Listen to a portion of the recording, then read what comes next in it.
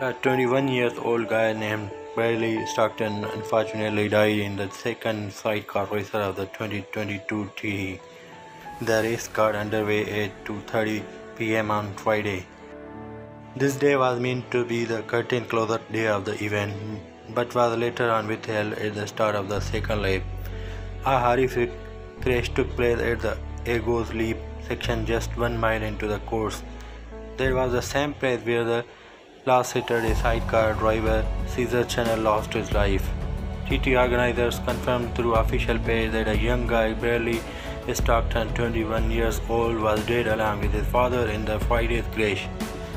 Roger Stockton was father of the guy who also became victim to the crash.